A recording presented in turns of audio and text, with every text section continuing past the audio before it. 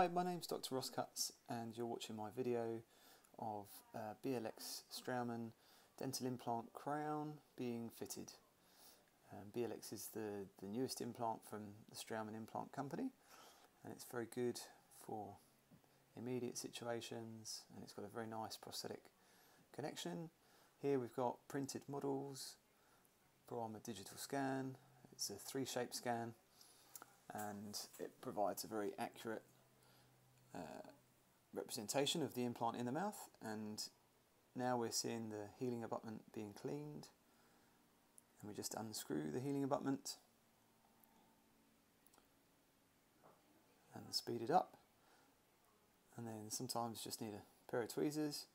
So it's quite a deep implant relative to the adjacent tooth, but not relative to the adjacent implant that was previously placed.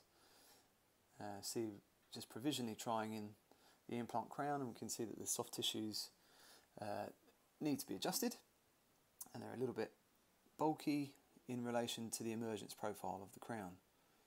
So it's a fully customized screw retained implant crown, so a little bit of local anesthesia and then a 5mm soft tissue punch used initially to just widen the coronal soft tissues.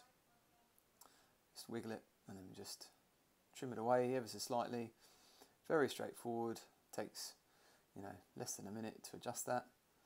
And we just trim it away, and then that's superficially, and then I just use a 4mm soft tissue punch just to engage a bit further down and just to widen the emergence profile.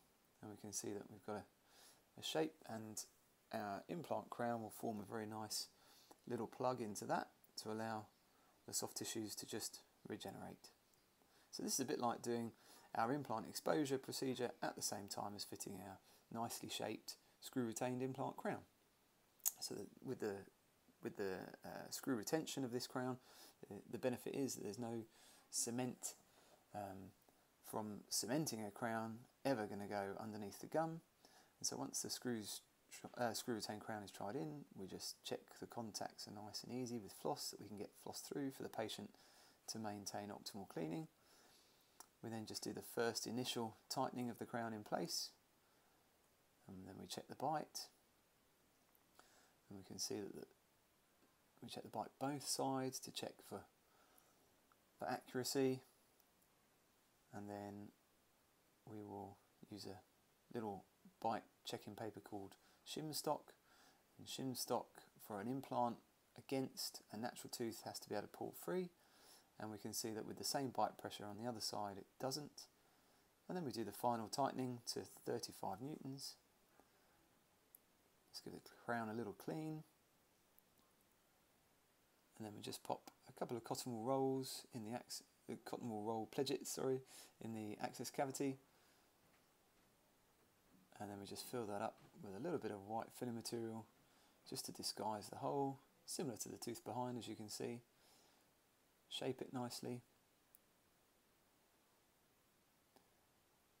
and then we light cure that. We just set it, and that's our crown in situ, looking very good. Again, we know that the contacts we can floss, and then we just check the bite again. We get the patient to move side to side, and we're looking for the correct bite guidance as determined by the patient's